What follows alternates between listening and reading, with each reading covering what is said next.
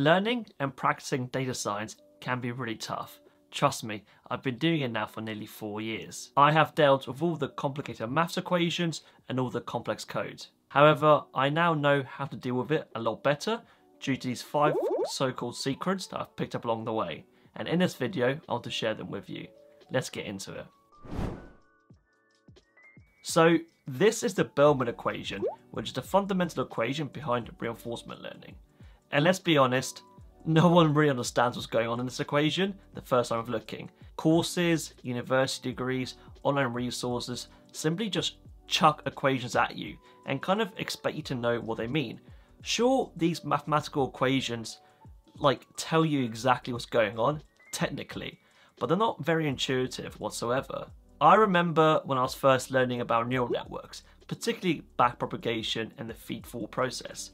There was all these superscripts, subscripts, layers, just weird notation that was quite complex and really hard to decipher what's going on. Now, when a situation like this happens, and I have this equation, and I don't really understand what's going on, I don't just stare at it aimlessly for hours, waiting for that quick eureka moment to happen and it all to click in my head. Instead, I take a step back and think, well, what is this equation trying to do?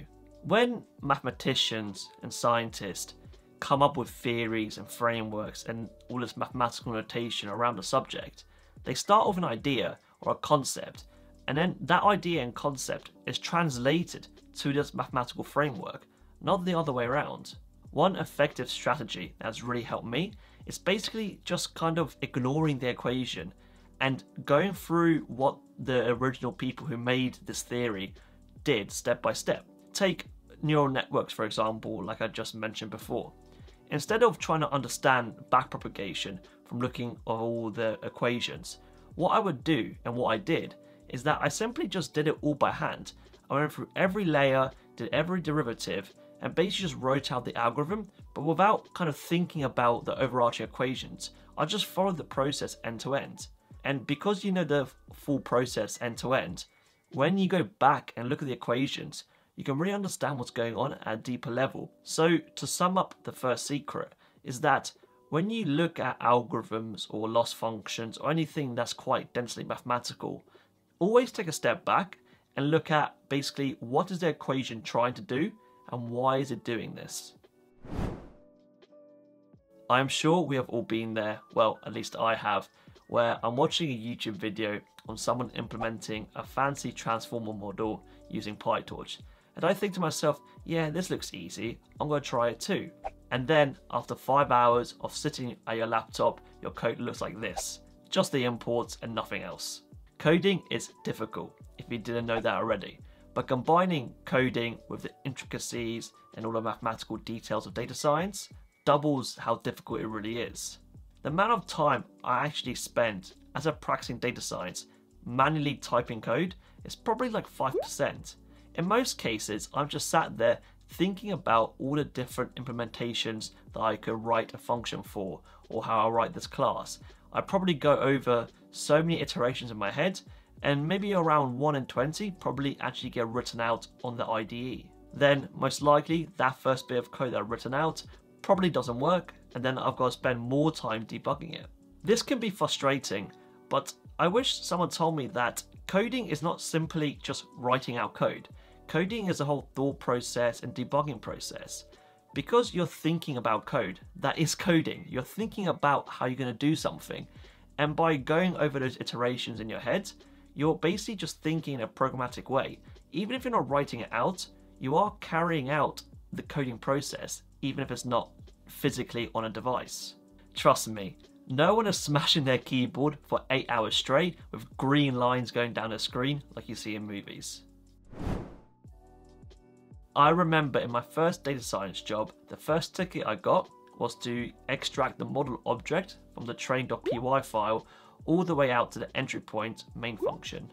This was the first time I ever worked in a proper project / repo that was like production standard and used by the business to do a certain thing.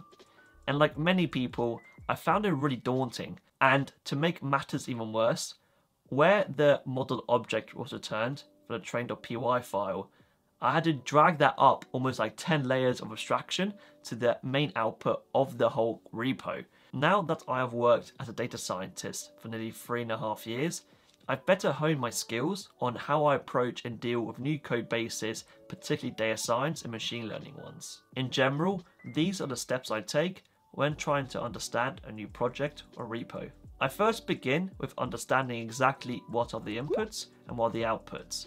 So I know exactly what's going into the repo and exactly what's coming out of the repo. I find the main entry point, literally called main, and I look at the inputs going in and what main is trying to do. So this is basically the inputs and outputs, but more of the code level. I then follow the main function all the way down to where the model is really trained. As a data scientist, I'm interested in the training part. That's kind of what my main responsibilities are. So I look for exactly where the model's being trained and all the function and variables that are kind of surrounding it. I then run the model, setting a debugger in my IDE so I can exactly see what are the inputs, what are its data structures, what do they mean, what does it hold, just everything around it at a really granular detail so I have a full grasp of how the model actually is being trained. This outside-in approach really helps me because I start off the global picture, understanding exactly what the point of this repo is and exactly what's going in and out of it, and then I localize my view on the machine learning part, which is what I care about as a data scientist. I really believe that one of the most underutilized ways of learning data science is simply through talking to people. In my work and many other companies, there are experts in optimization, forecasting, deep learning, recommendation systems, and many more. Whenever I have a question about any of these domains, I just reach out to the person who knows most about it in my company. If we are in the office, this is even better because I can literally just go up to the person and ask to borrow 5 minutes of their time. The best part about this is that it's basically free. You have subject matter experts with years of experience and you can literally pick their brain for hours about this domain and ask any question you have. The final secret is that data science just takes time to learn. I get many messages from people asking, can I learn data science in 3 months? I mean, you might be able to learn data science to a kind of good enough level that you may get an entry-level data role somewhere, but learning the whole of data science or learning it to a really good level within 3 months is pretty much impossible. I say this not to discourage anyone, but just to set expectations, but also show you that it is a slow process and not to put pressure on yourself. I mean, there are literally 3-year bachelor degrees nowadays on data science. I have been practicing data science for about 4 years. 3.5 of that has been professional. Yet, I've only just recently started to scratch the surface of the more flashy things like reinforcement learning, transformers, and LLMs. During my journey so far, I've really prioritized learning the foundations like statistics, classical ML, and mathematical optimization. I'm a real big believer in building like the fundamental pillars and then improving your knowledge from there. Everything starts with a really strong foundation, and that just takes time to build. So the next time that you feel stressed after not understanding backpropagation from the first time of looking at it, just relax and realize it's all part of the process. So I hope these 5 secrets, well, to be honest, they're not really secrets, they're more like tips or frameworks that have really benefited me, can benefit you in some way as an aspiring or practicing data scientist. If you want to hear more from me, then I run a weekly newsletter called Dishing the Data. It's all about my thoughts and experiences as a practicing data scientist, and I'll link it in the description below in case you're interested. If you enjoyed this video, make sure you click the like and subscribe button, and I'll see you in the next one.